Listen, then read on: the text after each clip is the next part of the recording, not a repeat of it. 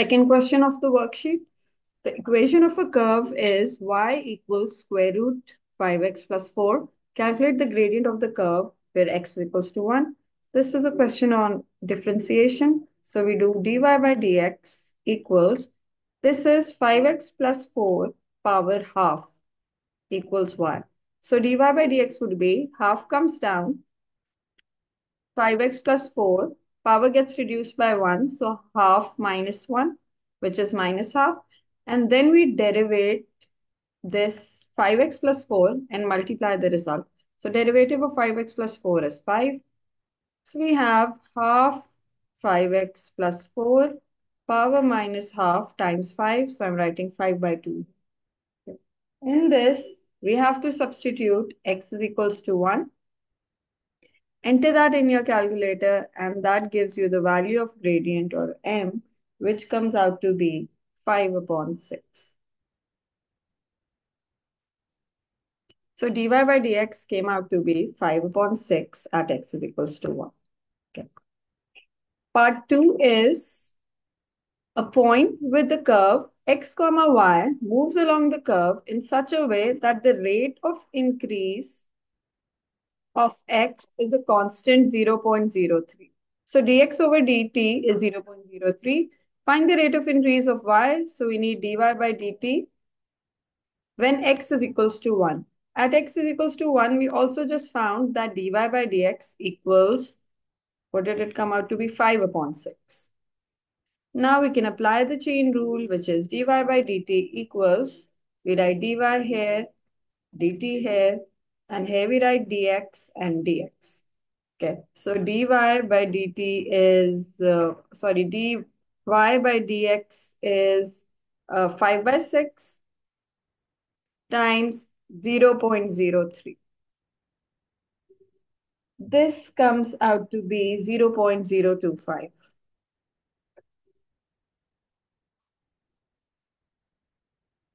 Part 3 is find the area enclosed by the curve x-axis, y-axis, and the line x is equals to 1.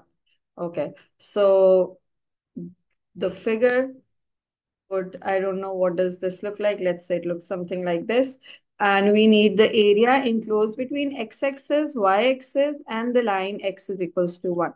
So we need this area. Starts from 0, goes till 1. So we integrate this within the limit 0 to 1. And the equation is 5x, or the curve is 5x plus 4 power half. Okay. So this has to be integrated within the limit 0 to 1. Okay, so that's going to be 5x plus 4 power half plus 1, which is 3 upon 2. And then we write half plus 1 here. And then we multiply the derivative of this in the denominator, which is 2. Sorry, which is 5. Okay. Then we'll substitute the limits 1 and 0. Okay. So simplify this, we get 5x plus 4 power 3 upon 2 upon 15 upon 2.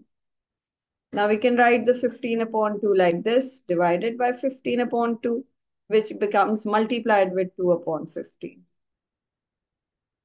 This is the result of integration. And now we have to substitute 1 and 0 in.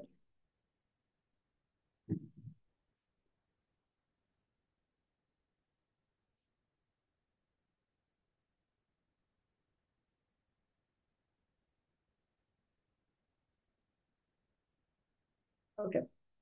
So when we substitute 1, let's check what we get. And when we substitute 0, let's check what we get. And then we'll have to subtract these results. So 5 times 1 plus 4, bracket 3 upon 2. Okay, that is 18 by 5 or 3.6.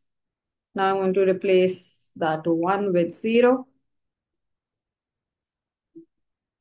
This gives 16 by 5 or it's 1.066666 recurring. Going to subtract these 3.6 minus answer.